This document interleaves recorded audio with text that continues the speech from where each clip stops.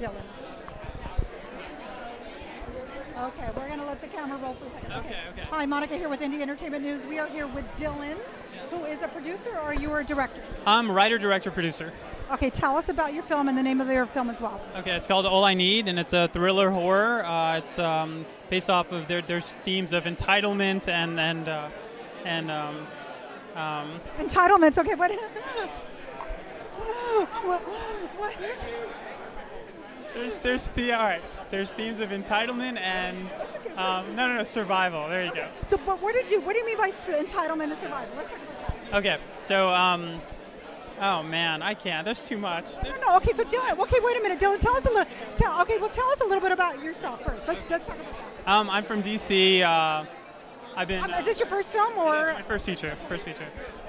And then, were you a film student? Is it a project? I went to Chapman University. I went there for directing. I graduated 3 or 4 years ago. What university again? Chapman University in Orange. I've been directing. We directed a bunch of shorts, and then I've been writing and directing since then. I produced 2 movies since then, but this is my first directing feature. Why this project though?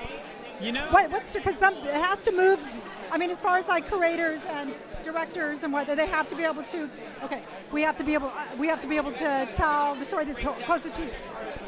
You know, honestly, there was a couple things. There was the technical aspect and the business aspect of trying to make a movie that you could on a lower budget, on an indie budget. So it needed to be kind of bound, and it needed to be in one place and confined, and that's what this story was. But at the same time, as far as entitlement and you know, I was having this real period where you're seeing such a disparity of wealth in people right now, and we were going through a time where Occupy had just happened and all these other things, and I started thinking about what stories, if someone was in a position where they were part of that 1% and they had been pushed so far over, what else could they be capable of when they can do whatever they want? And so I started using that germ to say, you know, maybe we could do something with that, being with the villain of this movie and seeing where we could go with that.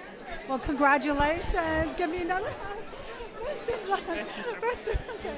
Thank you so much. Good luck to you too.